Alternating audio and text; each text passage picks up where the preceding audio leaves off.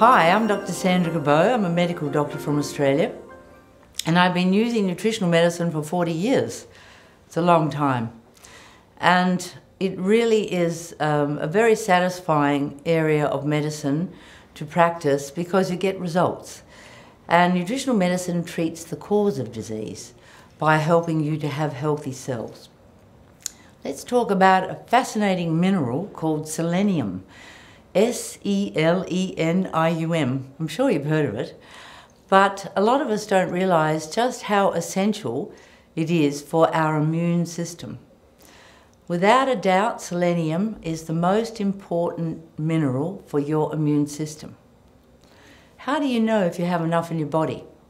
Well, you can have a blood test, but that's only going to show you what you've recently taken in the form of a selenium supplement or in your diet.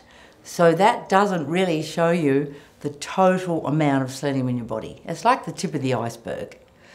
It's very hard to know if your whole body, in other words, all of your cells, have enough selenium. We can do a hair analysis that's slightly representative, but then every tissue is different. For example, your thyroid gland concentrates more selenium than any other part of your body. So, doing these tissue biopsies or hair analysis or toenail clippings is just a general guide. But I would say don't be deficient in selenium, because the studies have shown just how vitally important this mineral is for our health and our longevity. Do you want to have a long, healthy life? Well, you don't want to be deficient in selenium, particularly if you have a family history of cancer or you have a weak immune system. There's a lot of wonderful studies that have been done on selenium. I've been following them for many years.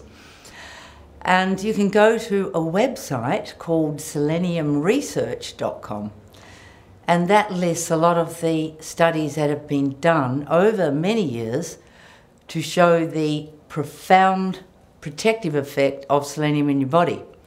And really the greatest pioneer of selenium is Dr. Richard Passwater, and he's the creator of that website. And he is a very clever, if not brilliant, biochemist who has dedicated his life to researching nutritional medicine, and particularly selenium. So check it out, seleniumresearch.com. So why do I like selenium? Well, it's like a little mechanic that repairs things.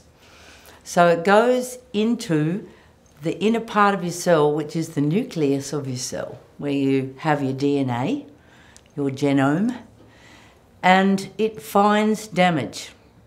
And it will go along and repair damage. And it complexes itself with various proteins, such as glutathione, which is the most powerful antioxidant in your body. That enables it to repair damage to your DNA. So that is a profoundly beneficial effect. And indeed, there was an excellent study published in the Journal of the American Medical Association in 1996. And it showed the protective effect of selenium if a dose of 200 micrograms, which isn't very much, remember, that's not milligrams, that's micrograms, a day was given. 200 micrograms a day was given. And that showed a very, very powerful protective effect in a large clinical study. So you can look that up. Also, another study showed that adults who lived in geographic areas where the soils were very deficient in selenium had increased morbidity and mortality rates from cancer. So this is another very good study, and looked at 25 cities in the United States of America, and showed that in selenium deficient areas people had a higher incidence of heart disease and cancer.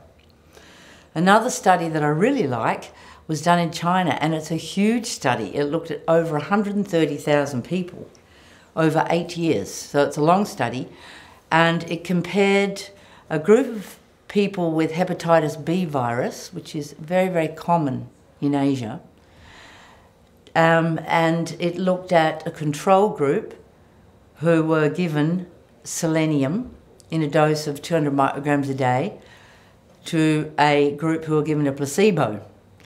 And they were given no form of supplementation, just a placebo, which is an inactive pill. And over 8 years, they found that the people who were given selenium reduced their risk of liver cancer by over 1/3, by over 30%.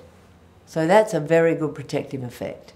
So that's in people with hepatitis B virus, which is a chronic infection. Now, liver cancer is very, very common today, and it doesn't have a good prognosis. So if we can prevent it through diet and lifestyle, not drinking too much, not smoking, getting enough antioxidants in our diet, and particularly by getting enough selenium, then we've achieved a lot. So this wonderful study that was done in China on over 130,000 people over 8 years is very, very significant. And it shows that selenium can greatly reduce the risk of getting liver cancer.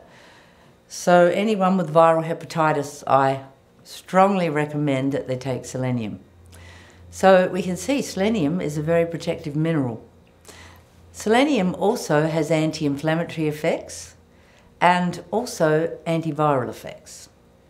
And a lot of studies have shown that in people with chronic viral infections, that selenium is able to reduce the amount of virus in the body. So some people call it the viral birth control pill, if you like. It reduces the ability of viruses to replicate, so it can reduce the amount of virus in your body, reduce the viral load. And the other thing that I like about selenium is it enables glutathione to work. So you would have heard of glutathione. That's the most powerful antioxidant in your body. It has an anti-inflammatory effect. Very important for people with autoimmune disease or allergies or painful conditions where there's inflammation involved. And so if we have enough selenium, the glutathione in our body will be able to work more efficiently. So don't be low in selenium and check it out. It's a really exciting mineral for people of all ages. You can have children who are low in selenium and they're going to get more frequent allergies, eczema, asthma, dermatitis, hay fever. They may have viral infections such as warts that won't go away. They may have a fragile immune system. They get frequent upper respiratory tract infections. And then you've got people in middle age who are starting to get more arthritis and more inflammation. So selenium is something that can help them. And then you've got older people who are over the age of 65 who are more prone to getting severe flu or influenza or autoimmune disease. So people of all ages can benefit from selenium supplementation. Now you can get selenium in your diet, but if the soils are deficient, you're not going to get enough. We know that Brazil nuts are the highest source of selenium, but if the Brazil nuts are grown in soils where the selenium content is low, you can't rely on them.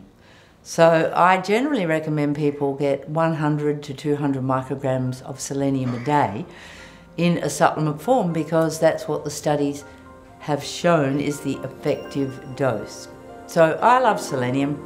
It's something I've been researching for 30 years. And check it out. Visit seleniumresearch.com. That's seleniumresearch.com. And if you have any questions, give us a call at liverdoctor.com. You can phone our friendly naturopaths or email us.